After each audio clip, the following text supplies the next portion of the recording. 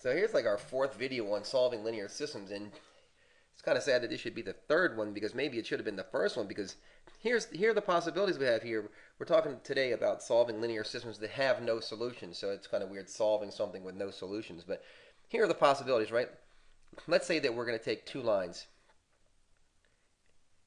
The one possibility is that our two lines do this, that our two lines are parallel to each other, right? They have the same slope, but they have different y-intercepts. They never meet, right? They never meet anywhere. So there's no solution here, is there? So how many solutions? Equals no solutions.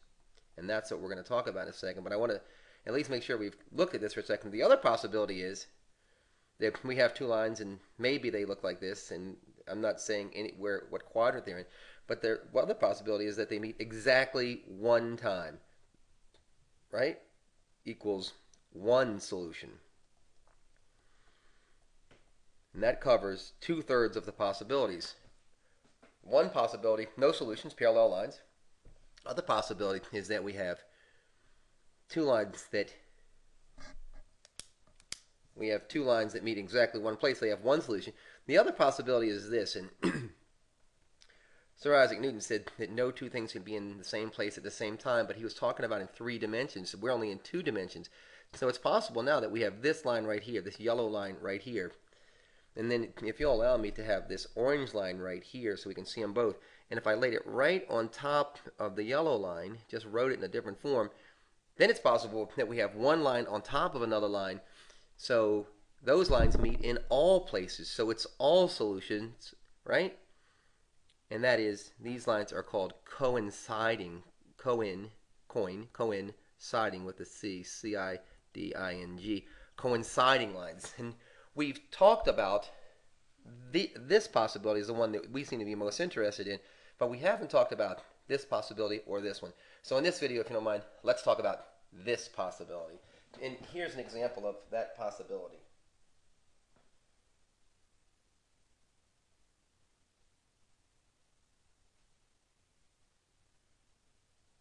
Let's take this equation right here. Let's take x minus 2y is equal to 3. And let our second equation be 2x minus 4y equals 7.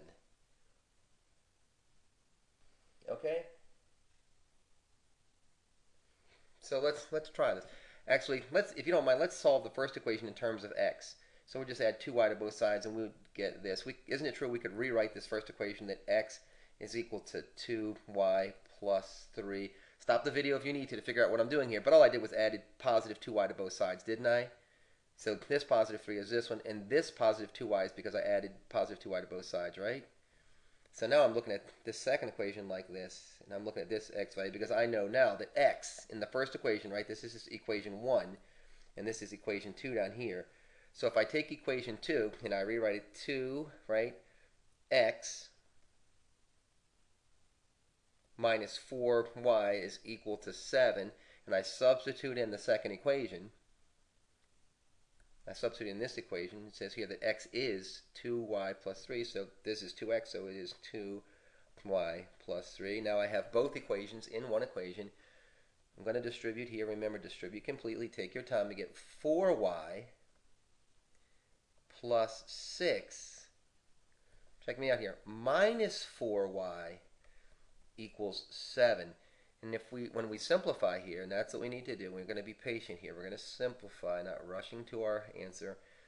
When we simplify, we realize we have positive 4y's here, but negative 4y's here, and 4y minus 4y is 0y's, and we have 6 is equal to 7. This is really, really helpful because let me ask you this question. When do these two lines meet up here? When we have no solutions, when do the two lines meet? They never meet. These two lines are never equal. So here's our little sign. When is 6 equal to 7? Well, 6 is never equal to 7, and therefore our lines never meet. So here's the clue. When you go through the process and you solve and you get a number is equal to another number, and it's not true, 0 equals 9, 15 equals 32, etc. You say, when does this number equal this number? And the answer to that question, if the answer is never, then you have lines that never meet. So in this case, our answer is no solution. So our solution here, believe it or not, is our solution is to write the words no solution or no solutions. That is our answer here. Right? Usually our answer is some point x, y. In this case, our answer is no answer. Nicely done. Hopefully you'll watch this video again, taking your time, stopping on your way through it to do the algebra. I hope this was helpful, you guys.